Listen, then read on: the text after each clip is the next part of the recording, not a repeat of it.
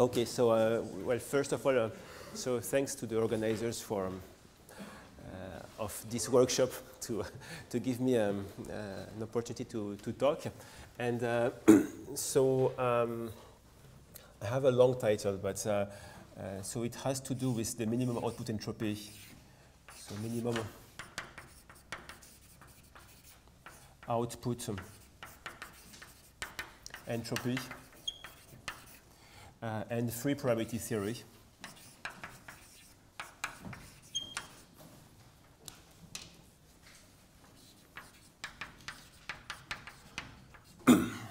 And this is joint work so, with Belinschi and Nechita.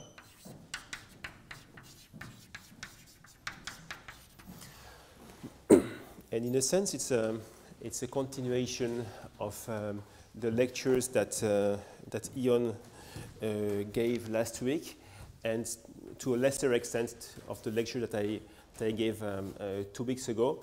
So of course, I don't assume, I'm not assuming that everybody was around, and I will give a very quick, I will recap very quickly what we did during these lectures. I will also recall definitions. So maybe I should say so.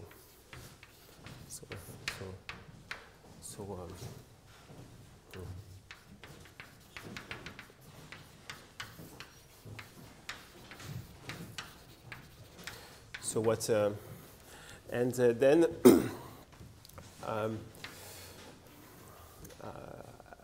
I would like to spend some time on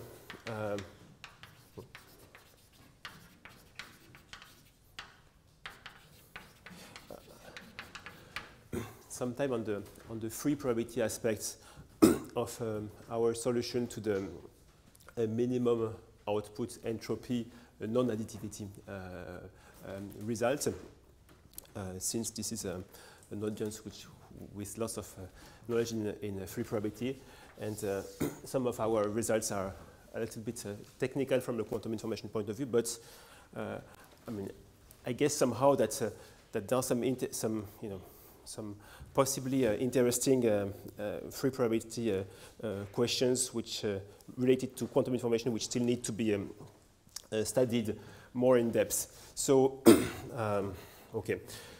So first of all, what is our problem? So I will always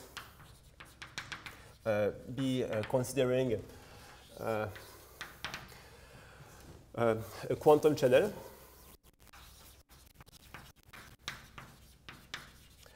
Everything, despite the fact I will be using free probability, everything will be in finite dimension. So phi is a map which goes from some matrix algebra, n by n, to some other matrix algebra. They do not, in principle, need to have the same, to be the same matrix algebra. They might have a different dimension. And so a quantum channel means that it is a completely linear, of course, completely positive and trace preserving map. And so one of the properties is that it sends what are called density matrices to density matrices. So if I let A be so what I call D of n, so the n by n density matrices. So so this is the matrices which are self-adjoint and of trace 1, and such that all its eigenvalues are non-negative. Then we introduce the von Neumann entropy. The von Neumann entropy, which is h of A. This is a minus sum for I between 1 and n of lambda I log lambda I, where lambda 1 bigger than lambda n are the eigenvalues of A. And then we have the minimum output entropy. So minimum output entropy, which denotes H min of phi. So this is the mean over all density matrices of the entropy of H of phi of A. And the question was, so can one find phi and phi tilde, two quantum channels such that phi H min of phi times phi tilde is not equal H min of phi plus H min of phi tilde. So this was a really important question of last decade, of 10 years ago, because so I think that this question was brought up by Ruskay and King maybe almost 20 years ago.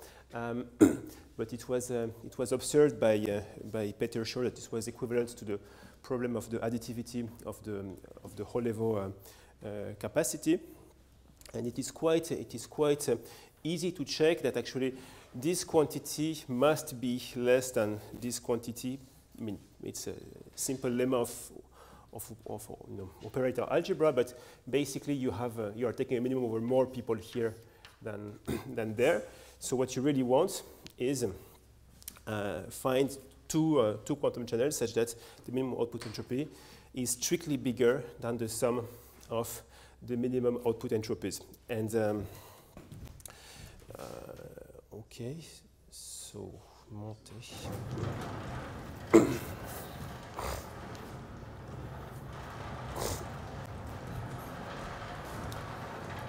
So the answer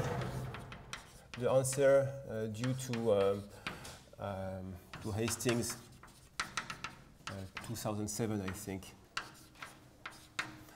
but with very important preliminary works by contributions by Hayden,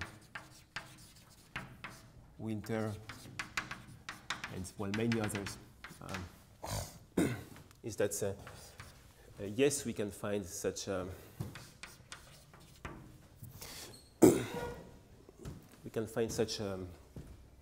quantum channels, and all the proofs which are available are random proofs. Even 10 years later, even though there is still some interest in the question, no non-random example is known so far. So no non-random example known so far.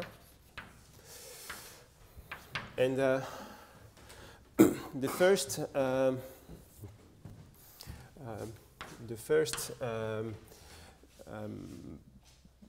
model which was given by Hastings, I'm slightly simplifying it, but essentially the first model was as follows. So the first counterexample, so example or counterexample, whatever. If you believed into additivity, you will call it a counterexample, and still okay. Maybe counterexample is still kind of an accepted terminology. Was to take some map which I could call phi n k, which goes from the n by n matrices to the k by k matrices, and that to a matrix X associates a k by k matrix whose entries are up to a 1 over k factor, the trace of ui x u j star, where u1 uk are IID are unitaries, random matrices. What you do is you take k R n by n R matrices, and each of them you pick it at random according to the R measure on the unitary group, and you take them independently, and then you're able to create this channel, which is a random channel. So this is phi, and phi tilde is the same, but replace ui by ui bar. So you see each entry, the entry-wise, you take the entry-wise conjugate. So phi tilde is also, maybe I can make the remark that phi tilde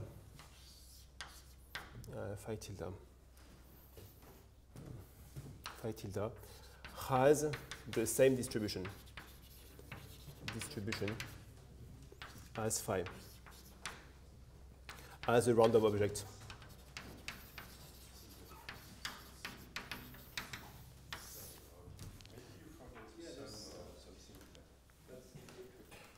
Oh, this is the entries. This is the entries of a k by k matrix. Thank you.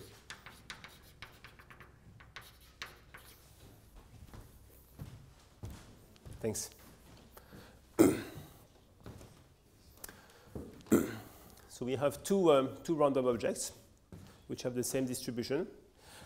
In turn, when I take the tensor product, the minimum output entropy of the tensor product is less than the minimum output entropy of each object with high probability. There is this lemma, which is due to, well, I suppose to Werner, Winter, maybe. Maybe there is, maybe Holevo also contributed.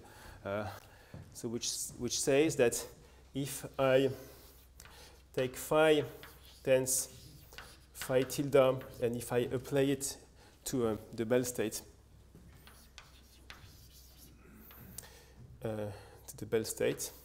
so I will explain in 1 second. The operator norm of this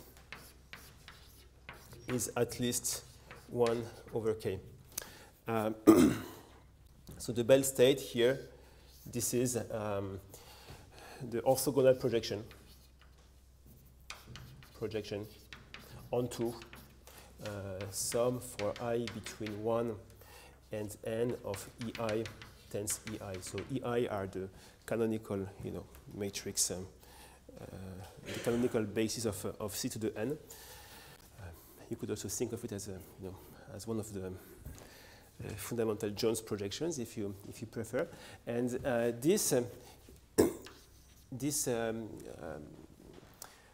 so this is a self-adjoint operator through which you send it through a quantum channel, so a completely positive map. So it remains a positive operator, and it is trace preserving. So the trace is 1,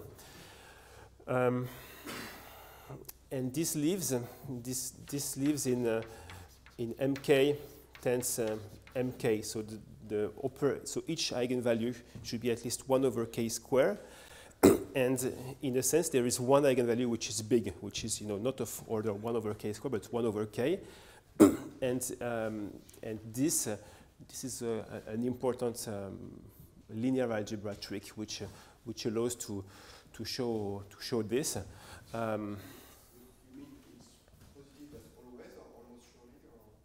Oh, it is. This is always positive. Doesn't depend on the fact that this not. No.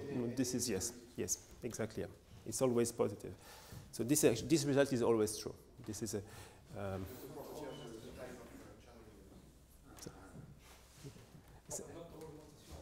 Not almost sure. I mean, Yes, almost, but surely. Okay. Well, so 2 weeks ago I explained quickly. So I won't spend too much time there, but I think many of you know that. Actually, I mean, you know, it's also related to Yoshimichi's talk. I mean, everybody knows almost that this is this U1 UK are asymptotically free, and if you use in addition the strong asymptotic freeness,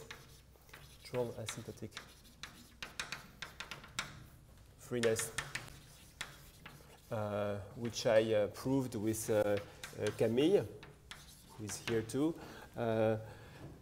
plus the Haar group inequality,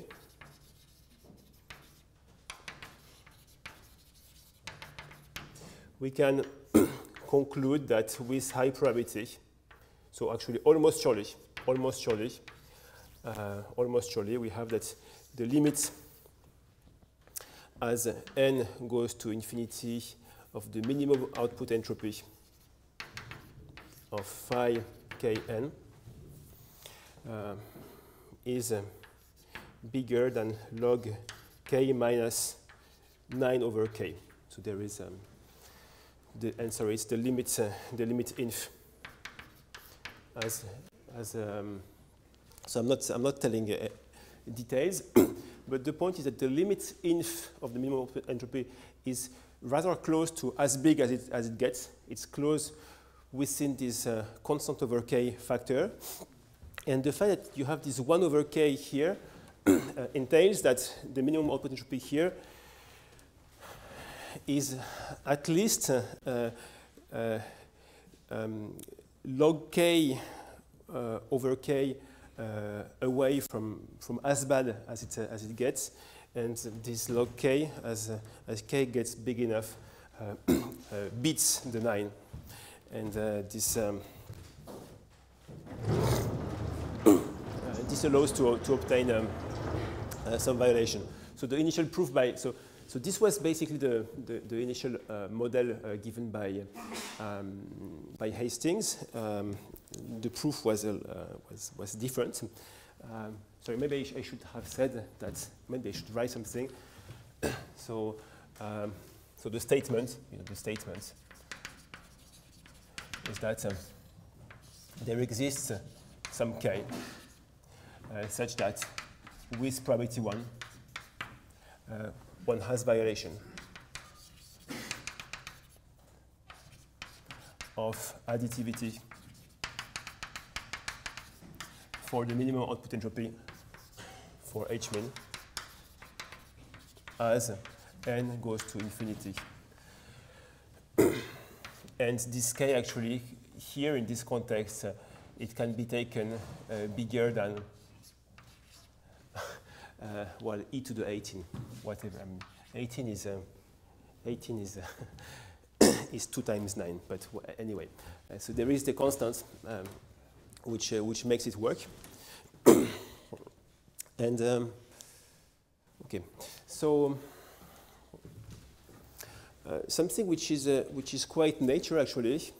I mean, this model is is nice, but maybe it's not the most natural model because, as we know in the Stinespring picture,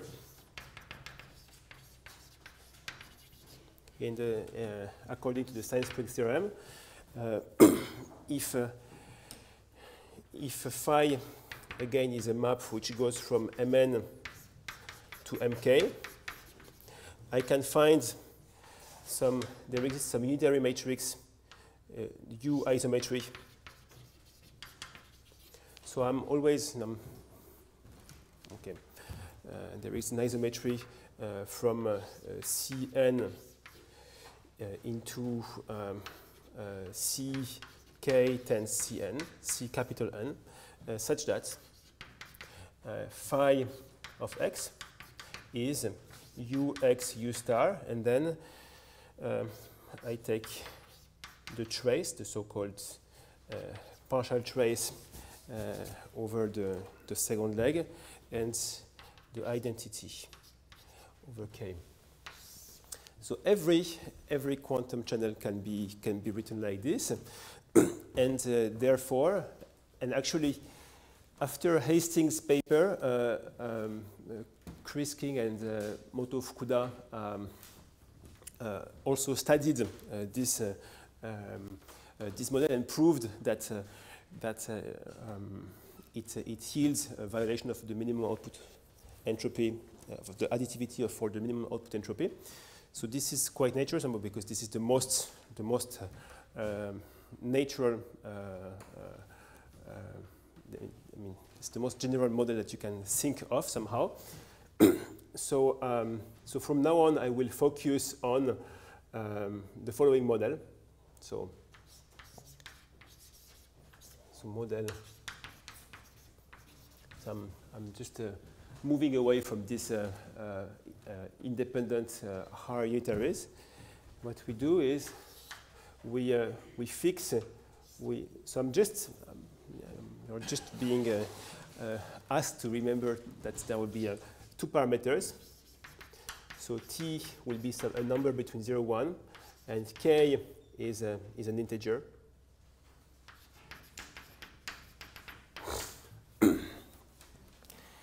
And then for each integer n, I take u, let's say Vn. So this is a random isometry which sends c to the n to ck times c capital N. So this is a random isometry.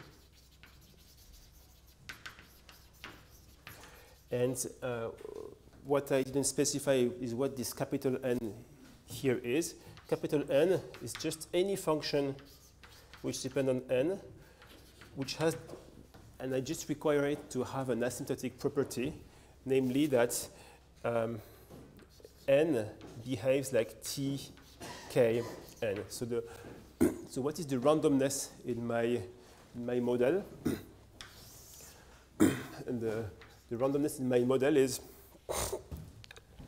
that I take a random embedding of Cn into this bigger space, but so this here has fixed size, so the output has fixed size, and the relative dimension is also fixed. The ratio of the dimensions is fixed. And what Ion? Okay, so then I suppose I will abuse the notation and I will keep the same notation. So now my map will be phi n k again. New definition. This is going to be a map which goes from mn of c to mk of c. So which to x associates Vn x, Vn star, and then I take the trace here and the identity here. And well, so phi n k bar, so this is, or I could, yes, so this is the same, but replace Vn by Vn bar, so again the entry-wise conjugate. So here is the same paradigm. These two objects, they are not the same. They are both random, but as objects, as linear objects, as elements in the vector space, and they have the same distribution. And what Ion proved last week, so which was proved in our first CMP paper almost 10 years ago. So was that if I look at phi nk times phi bar nk of the Bell state, so same as above, the eigenvalues of this converge to t plus 1 minus t over k square, 1 minus t over k square. So where this here happens k minus 1, k square minus 1 times. And this is almost surely as n goes to infinity.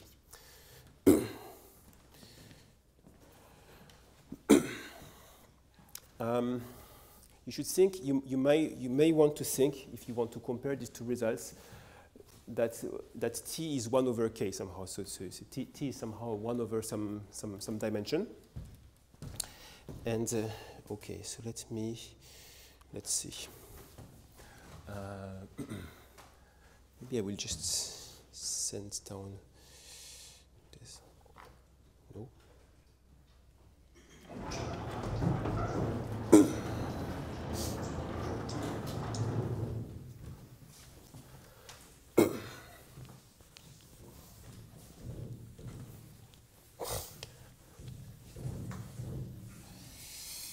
So,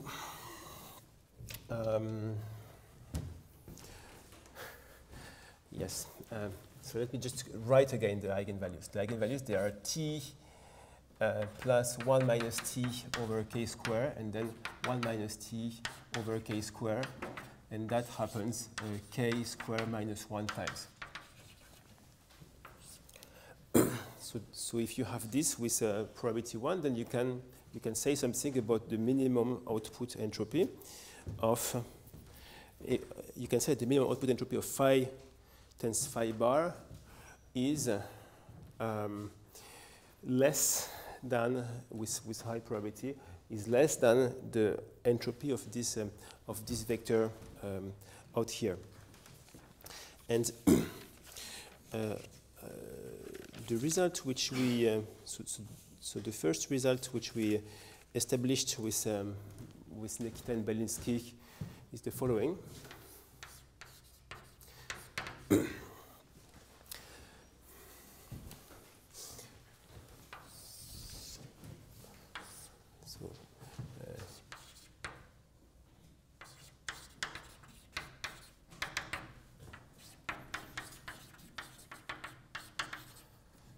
We proved that with probability 1,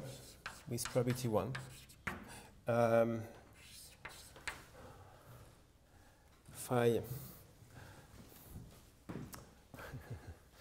okay, let's see. So I don't know if I had kn or nk, phi nk of dn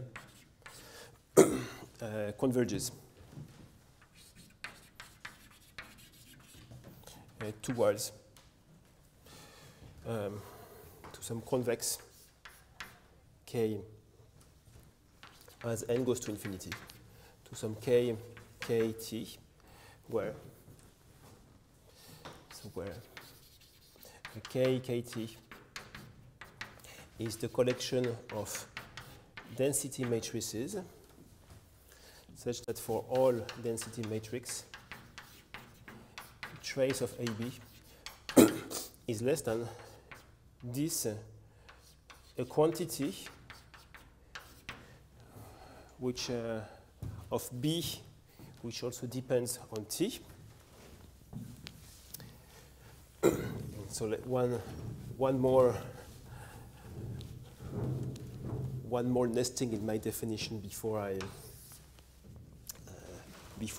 start to comment, where B T is the operator norm of pi B pi, where this here actually B is an element of the K by K matrices, and here this is a projection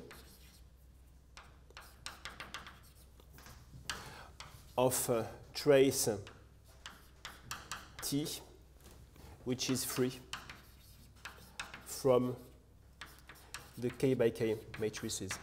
So the construction goes as follows.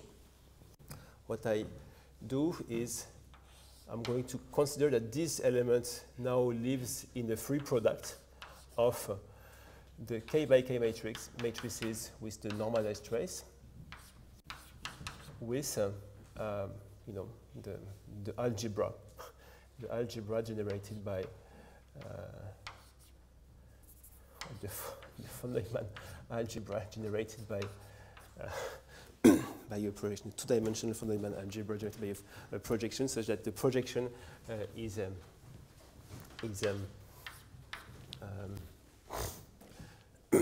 projection has value tau. So so we called it the compressed T compressed T norm because so let me before I continue speaking, let me get back to my statement. So the statement is we have this random quantum channel. We have K, which is fixed. K is the output dimension. So you see all this. A quantum channel sends a matrix, density matrix to a density matrix. So all density matrices are sent to density matrices. So I can consider in particular the image of density matrices. This is a linear application. This is a convex body. So this is going to be a convex body which lies here. And actually it is a so this is a deterministic set, but this is a random map. So the image of this is going to be a random convex body. And for example, in the sense of the Hausdorff distance, this random convex body converges with probability 1 to this convex body, which is defined here. I mean, this is obviously convex because it's defined as an intersection of hyperplanes. It converges to this convex body, which I define with the help of this free probability notion, this free compression. So to finish, so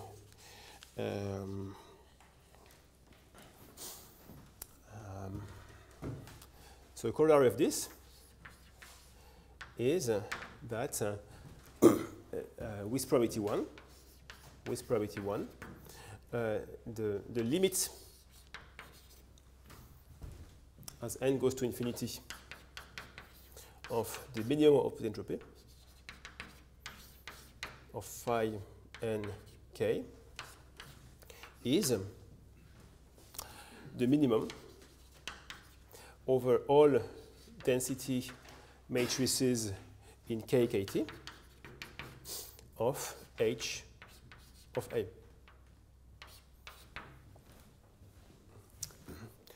So we don't even have a limit in for limit super or whatever. We just know that the collection of all possible outputs converges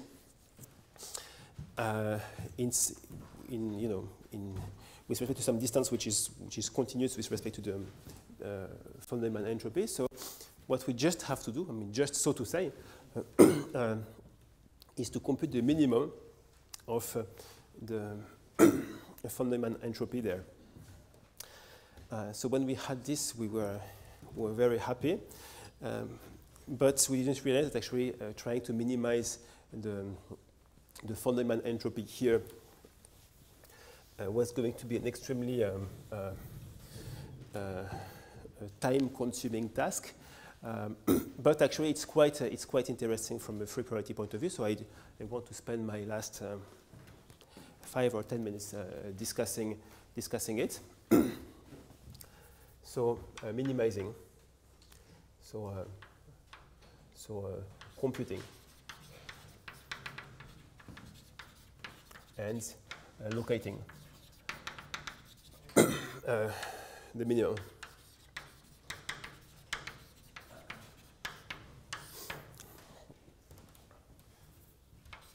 Of H over K. Okay, So, tableau 2, monter.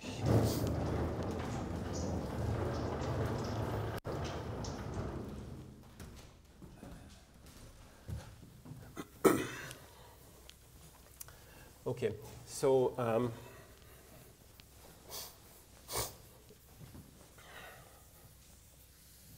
maybe I should write one quick lemma. It's very simple, but a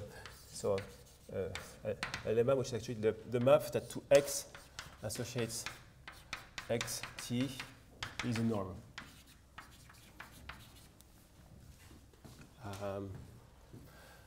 It's always a norm actually. If t is 1, this is the infinite norm. But you know, for all t strictly bigger than 0, this is a norm. Okay, and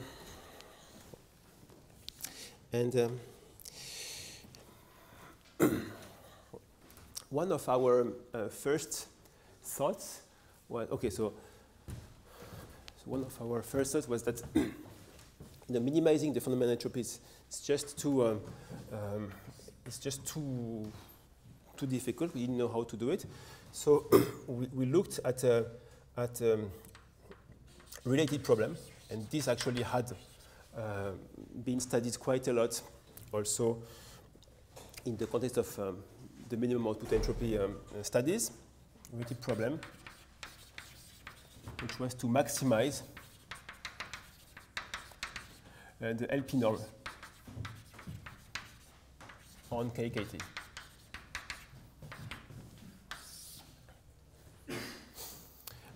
If we can do it for every p strictly bigger than 1, then as p goes to 1, we might be able to minimize the minimum output entropy. Okay, and our next thought was that this KKT is actually quite difficult to understand because it is defined in a dual way somehow. The nice thing about LP norms is that you can dualize it, and you could try to somehow you can reformulate this problem as comparing the free compressed norm and the LQ norm, where Q is the complement of P. So we tried this route, which we found quite promising, but actually, it indeed work, but it works a posteriori. We have a result a posteriori, but it didn't work as a route to maximize the LP norm. And so one of the important results, technical results that allowed us to solve the problem was that so we observed that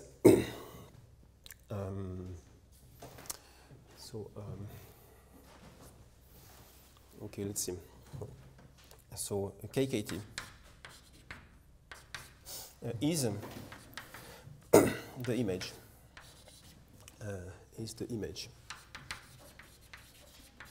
of dk under the map that to x associates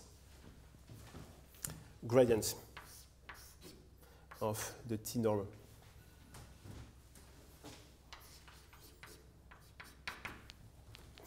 So, this rate actually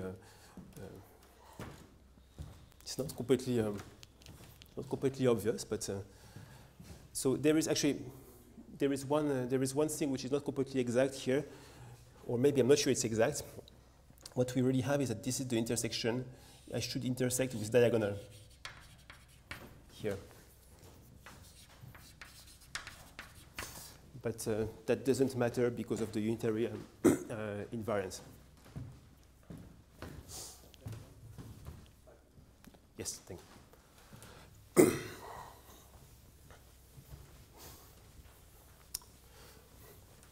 So what we are doing from now on is we reduce ourselves to diagonal matrices. So everything boils down. So the next task is now to find, so the new task is to find the maximum of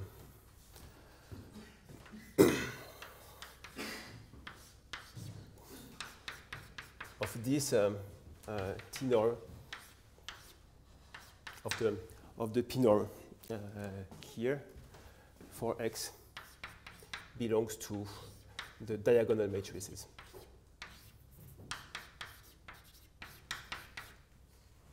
So this is diagonal matrices.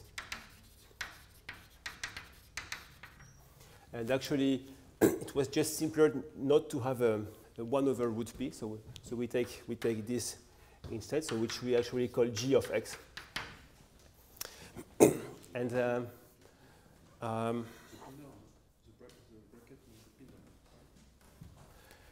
yes, so you see this is a norm. So if I take the gradient, this is a vector. With respect to t? No, this is. I mean, it's a map from let's say actually. Sorry, I should put Rn here. Sorry. So it's a map from Rn to R, and I take its gradient. So this is a vector in Rn, and I take the t norm the p norm of this vector in Rn. And well, so I will get straight to the point. So the main result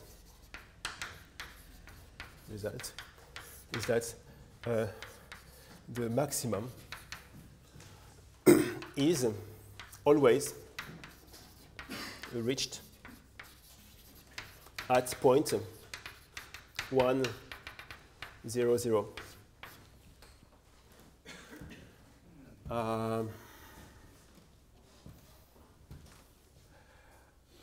So actually, you know what? Maybe what I should actually have done is I should have taken the simplex here. So this is I should have taken trace 1. Sum xi is 1.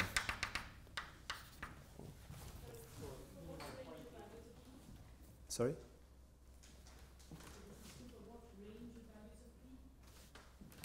Yes, exactly. It doesn't depend on p. So the maximum is always reached. Thank you. I was about to say it. The max is always reached at point p, irrespective.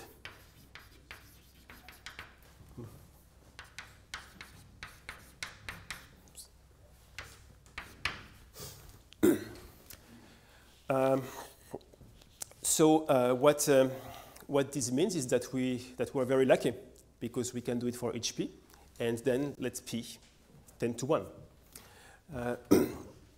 So what you have is that you have this strange map, and you see, which sends a simplex to your convex body, to your kkt, like this, kkt. And the image of this guy, actually, I didn't tell all the details, and I won't have time to tell all the details, but a map here is always sent to a point here. And what you see is that this is always going to maximize the LP norm, So then it is quite easy to identify this point. Then you let p tend to 1. You compute the entropy, and you get the minimum.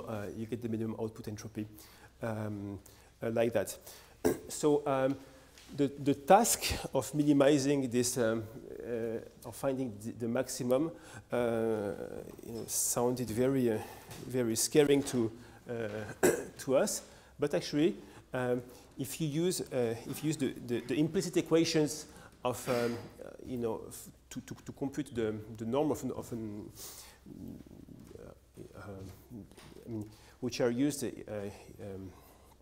with the Stieltjes approach in free probability, you obtain lots of very nice properties of this map. You obtain that it has local maxima.